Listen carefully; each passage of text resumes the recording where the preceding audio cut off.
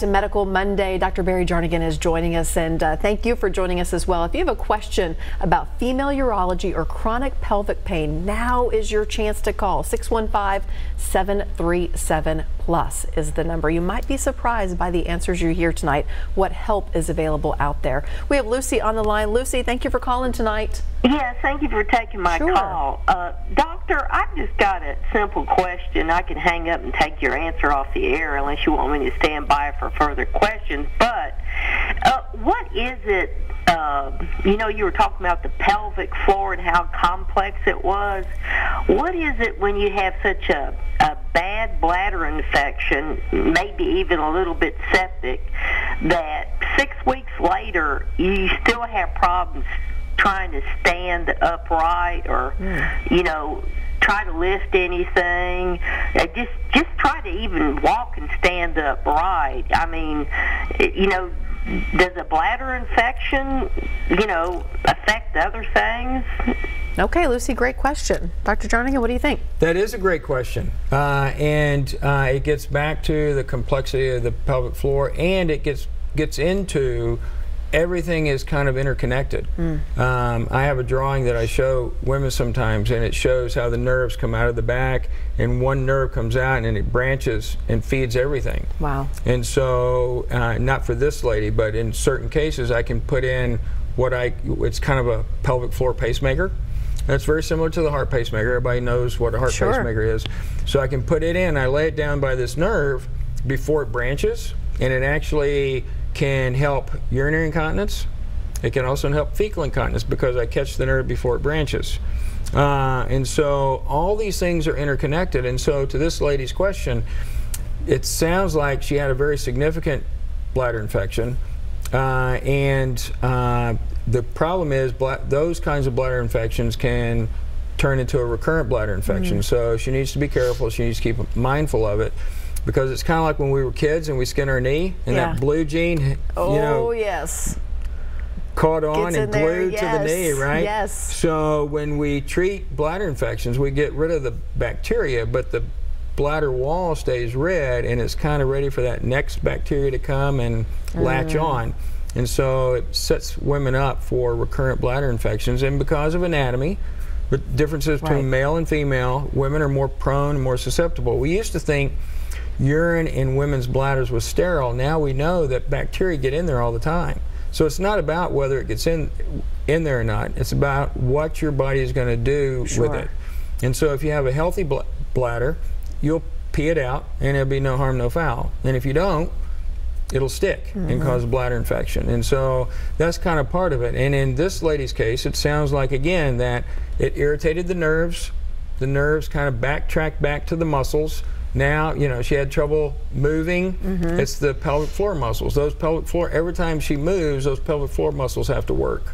Every time she bends over, those pelvic floor muscles have to work.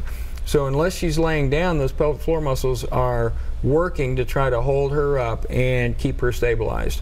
And so that nerve has gotten irritated, it's gotten back and caused muscle pain. And so probably if we get her on a regimen to keep her from getting a recurrent infection, and get her into a little PT. It sounds like this has not been ongoing for very long. You know, it's common sense. The more short-lived the problem, the easier it is to get them better and back on their feet and running. Yeah, absolutely. Let's talk about something that's probably very basic in your profession, Kegel exercises. I mean, how, you know, when a woman is pregnant, you hear, do your Kegel exercises, do your Kegel, I mean, how are they that important? They are important because you're exercising muscles that need to be exercised, and it's just like any other muscle of the body. The better you exercise it, the better it's going to perform. The key is doing it the right way. Right, which is something when you haven't been doing them, you're like, oh, I don't know if I'm doing them right. Well, that's exactly right, and that is a problem. And if the ladies out listening, if they've already had a baby or two, then they may have, every woman who delivers a baby has some neuromuscular injury to the pelvic floor. I kind of call it the pelvic stroke, right? I mean, there's nerve injury, there's muscle injury. So it's not about if you do have an injury, it's about how much injury and how much recovers.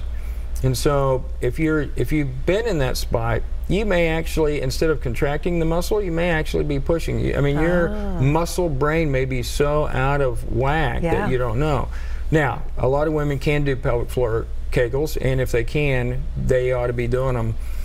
There are some, relatively inexpensive vaginal cones that you can order over the internet. They used to be really expensive. Now they're pretty cheap. But you can Google vaginal cones, vaginal weights, and it comes generally in a series of 5. And you start with the lightest one, and you start working towards the heaviest one, and basically you put it in and you squeeze on it and try to hold it in, and that will tell you whether A, whether you have a Kegel, and B, whether you're doing it the right way or not. Otherwise, it'll just fall out. And so never heard of such a thing. Yeah, so that's a fairly easy thing to do. But the key, you've got a pin in your hand. The key is, you hold that pin, and in your mind's eye, you think about holding that pin in with those muscles. Okay. And so you just kind of focus on holding that pin in. You want to hold it, minus the weights, just doing Kegels on your own. You want to hold it for 5 seconds, and you want to relax for 5 seconds. Again, it's any other muscle. You got to let it relax. You got to let it breathe. And then you want to contract it again and hold it for 5 seconds and then relax it. You really don't have to do very many, 20, 25 a day. Okay. Do it in the car, on the way to work, on the way home. If you get the weights, you can do it when you're putting your face on in the morning, take your face off at night. And this is not just for pregnant women, right? No, we should be doing this all of our lives. Yeah, this is you were getting asked about prevention. You want to try to prevent problems. You want to get those muscles toned up. And even if you've had an injury, you've had a delivery, it's like having everybody knows about orthopedics, right? You hurt your knee, so if you don't want surgery, you build up the muscles around the damaged knee to where you can function. You're not fixing the knee, but you're building the muscles up. You're not bothered by it anymore. Well, I do the same thing. I build the muscles up. So even if they have an injury, if they build the muscles up enough, they'll be okay. They'll be fine. What about uterine prolapse? Yeah. So. And that was kind of what I was alluding to when I give the knee analogy. Women may come in and they may have a little bit of prolapse. And I tell everybody, if you think of your vagina as a room, you have a door, you have a ceiling, you have a floor, and you have a back wall. Okay. The back wall is where the uterus is. Bladder's in the attic, rectum's in the basement. So you go through the front door, and you can get a droopy ceiling. So you're not really seeing your bladder. That's kind of a colloquial term. I mean, people talk about their bladder falling.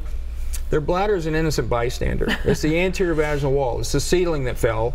Bladder sits in the attic, so it falls just like whatever's in your attic is going to fall if your ceiling caves in. Same on the floor. If the floor is weak, the rectum's going to push up into the vagina. And if they see something coming out, it's vaginal tissue, not rectum. Okay. Uterus, or if the uterus is gone, either way, the back wall comes down. That's the back wall falling. And so you can have a ceiling drooping and nothing else.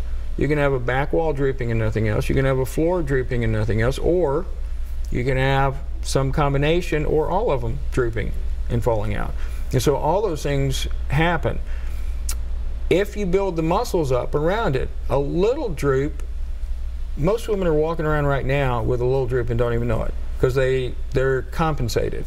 So it only becomes a problem if A, they start visualizing and seeing something, or B, they start having symptoms. And those symptoms would be what? So they can get pelvic pressure, they can feel or see a bulge, incontinence, urinary and or fecal, or the problem with emptying. If the prolapse gets bad enough, they have a hard time emptying. So it can be any, those are the most common. The ones that tend to get to the office, pressure, or they actually can look down and see a bulge coming out. And that's obviously can be alarming, but I want to make sure the audience knows it's not going to fall and hit the floor.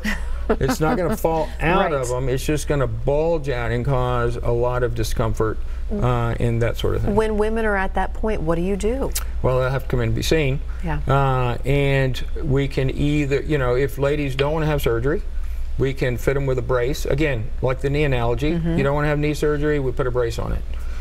If you don't want to have vaginal surgery, we can give you a brace. Many times we can fix the fit with a brace that will be functional so they can avoid surgery, either temporarily, you know, busy, things are going on, they can't have surgery for a year, but they really need help. Is that a pessary? It's a pessary. Okay. That's exactly right. Very good. Thank you. I read my notes. Yeah. You get an A for the course. Thank you very much. But if they don't want to do that, then there are a multitude of different types of surgeries that we can perform. Either, and again, it's all minimally invasive. We go through the vagina and or we go in through a laparoscope, depending on where the prolapse is, what the goals of surgery are. And then in women who are, there's a lot of women who may be listening who don't think they're even a surgical candidate for whatever reason, either by age or by medical condition. And there is a simple, easy surgery that we can do that kind of builds a wall to kind of prevent things from coming out. And that is an hour surgery, and they come in, they go home. We don't even have, it can be done under a regional anesthesia, and they can be up and running around within a few weeks. Wow. Okay. So there's a lot of different things that we can do.